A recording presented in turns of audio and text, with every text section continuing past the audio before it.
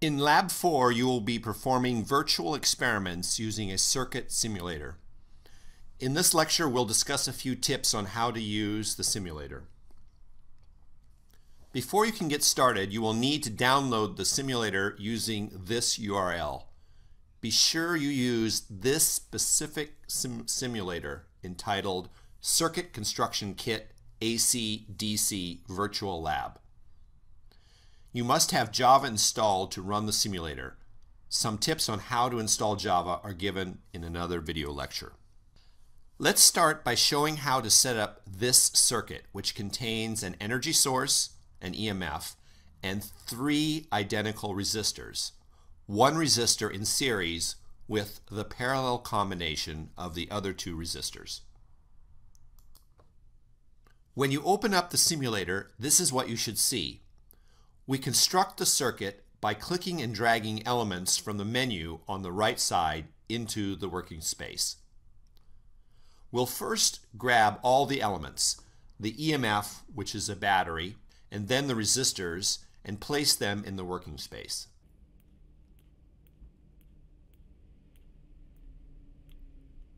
By right-clicking on the ends of the elements and dragging, we can reorient the elements as we like. Now let's wire things up, grabbing wires from the right menu. Notice the wires can be stretched by dragging the ends.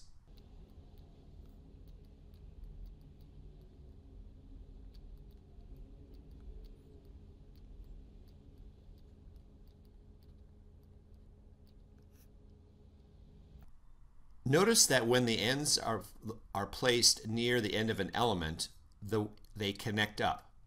Now if you make a mistake in connections, you can just place your mouse on the mistaken connection, right-click to break the connection, and then reconnect it the way you like.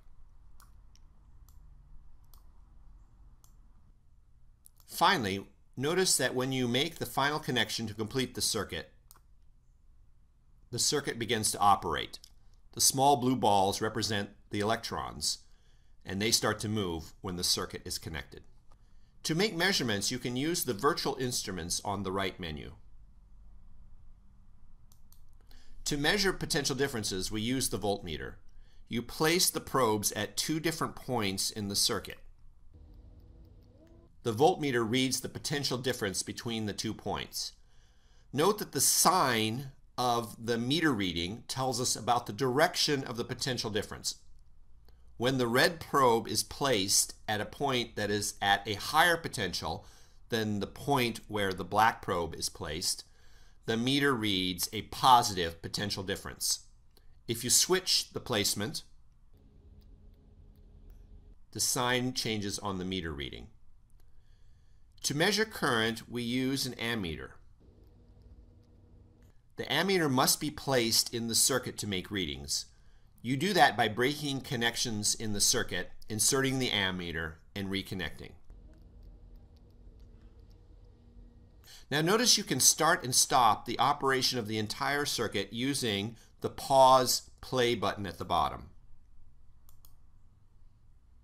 This is particularly useful if you want to do timing in the circuit. Click and drag the stopwatch into the working space. Now hit pause. You can see the circuit stop. The electrons stop flowing.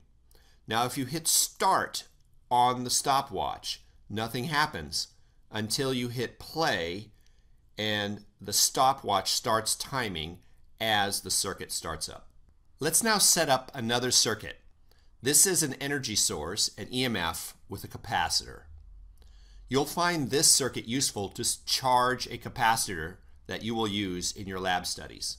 First, let's clear our workspace. We do that by hitting the Reset All button on the lower right. Now, let's create and wire up our capacitor to the battery.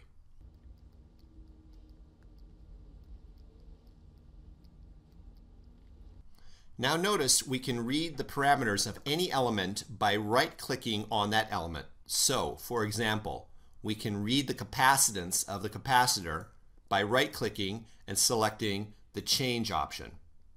We see the default capacitance is 0.1 farads.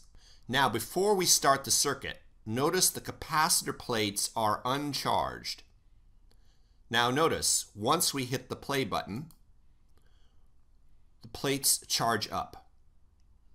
We can disconnect the capacitor and it remains charged.